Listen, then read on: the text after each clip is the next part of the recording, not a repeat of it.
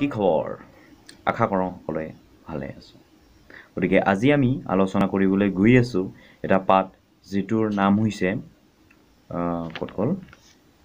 এ photograph first ইয়াৰৰ হয় ইয়াৰ লেখক মানে কবিত্ৰীজনীৰ নাম হৈছে চাৰ্লি থুলছন গতিকে এই কবিতাটো একেবাৰে তেওঁৰ মাকৰ যিখিনি বৰ্ণনা সেইখিনি দিছে গতিকে ইয়াতে তেওঁৰ খুৰাকে আৰু দুগৰাকী বান্ধৱী অৰ্থাৎ তেওঁৰ খুৰাৰ ছোৱালী হয় ডলি আৰু বেটি আৰু কবিৰ মাক এই দুটাৰ বিষয়ে ইয়াতে বৰ্ণনা কৰিছে যে কবিয়ে সেই ফটোগ্ৰাফ মানে বাৰান্দাত নেকত আছিল মুঠতে ৰুমৰ ভিতৰতে ওলমাই থোৱা সেই ফটোগ্ৰাফটোৰ চাইছিল আৰু চাই তাতেই তেওঁ কল্পনা কৰিছিল বৰ্ণনা কৰিছিল যে তেওঁৰ মাক আগতে কেনে ধৰণৰ সুন্দৰ দেখিছিল তাৰ পিছত আৰু বেটি আৰু ডলি তেওঁৰ কাষত আছিল তেওঁৰ কবিৰ মাকৰ কাষত আছিল তাৰ পিছত কেনে ধৰণৰ সাজপাৰ পৰিধান কৰিছিল সেইবিলাক কবিৰ মাকে আগতে জনাই থৈ গৈছিল কিন্তু এতিয়া বৰ্তমান কবিৰ মাক কবিৰ লগত নাই তেওঁ মানে মৰিছে আৰু এইখিনি কথা কবিয়ে এই কবিতাটোত জনাই দিছে গতিকে কবিতাটো আৰম্ভ কৰি দিও প্ৰথমৰ পৰা শেষলৈ সাৰাংশভাৱে মই এইটো বুজাই দিম গতিকে শুনি যাওক কবিয়ে কাৰ্ডবৰ্ডৰ ফ্ৰেমত আবদ্ধ এখন পুৰণি ফটো লৈ চাইছিল মই কলো নহয় যে কবিয়ে কাৰ্ডবৰ্ডৰ যেটো অৰ্থাৎ ফ্ৰেমৰ যেটো এটা ফটো থাকে ফটোৰ সেই ফ্ৰেমত কি হৈছিল যে পুৰণি ফটো একেবাৰে পুৰণা ফটো তাত আবদ্ধ কৰা আছিল সেই ফটোখনত তিনিগৰাকী নাৰী অৰ্থাৎ মহিলা আছিল অৰ্থাৎ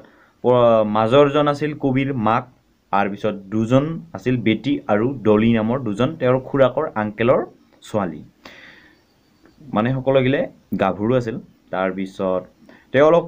তেওঁলোক হল সাগৰৰ পাৰত তেওঁৰ মাকৰ হতে খুৰাকৰ দুজনী ছোৱালী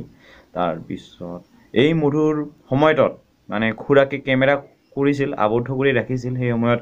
মানে সকলোৱে হাঁহি আছিল সেই হাঁহিৰ মাজতে সেই কেমেৰা কৰিছিল তেওঁৰ খুৰাকে গতিকে খুব এটা সুন্দৰ পৰিবেশত সমুদ্ৰৰ তীৰত অৰ্থাৎ সমুদ্ৰৰ সাগৰৰ পাৰত মানে গৈছিল আৰু সেই সময়তে গৰমৰ বন্ধত আছিল অৰ্থাৎ স্কুলীয়া সময়ৰ নিশ্চয় হ'ব মানে গৰমৰ বন্ধত মানে হিহতে গৈছিল তাত তাৰ পিছত এনে আৰু পিকনিক খাবলৈ তেনেকুৱা আৰু কিবা হৈছিল আৰু তাত গৈ খুব মস্তি হৈছিল কিবা হৈছিল সেইবিলাকৰ ফটো উঠিছিল সেই ফটোখনৰ দ্বাৰাই বুজাইছে যে কি হৈছিল যে সেই সময়খিনি পাৰ হৈ গল কিন্তু তাত থকা সেই সাগৰটো যেনেকুৱা অপৰিৱৰ্তনীয়ভাৱে পানী বৈ আছিল বা সাগৰত ঢৌ আহি আছিল সেই ঢৌ তেনেকৈ থাকি গল কিন্তু কবিৰ মাক তাত নাই বা সেই বেটি আৰু ডলি নাই হেনেকুৱা চেহেৰা নাই হেতু কথা এই কবিতাটোত বৰ্ণনা কৰিছে আমাৰ কবিৰ নাম হৈছে চাৰ্লি থুলছন গতিকে চাৰ্লি থুলছনে এটো বুজাই দিছে খুব এটা গভীৰভাৱে এটো বুজাই দিছে কি তাৰ পিছত সকলোখিনি পৰিৱৰ্তন হৈ গল কিন্তু তেওঁৰ মানে সাগৰখন যেনেকুৱা তেনেকুৱাই থাকি গল সাগৰৰ তীৰখন অৰ্থাৎ পাৰখন কবিৰ মাক মৰি 20-30 বছৰেই হৈ গল কিন্তু সাগৰৰ পাৰখন যেনেকুৱা তেনেকুৱাই থাকি গল সাগৰত যেনেকুৱা ভাৱে মানে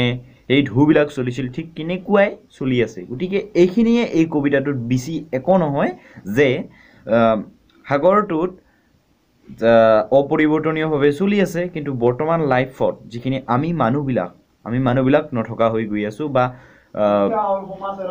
হেতু কথাকে ইয়াতে বুজাবলৈ খুজিছে গতিকে যিখিনি বুজি পালে যিখিনি বুজি নাপালে গতিকে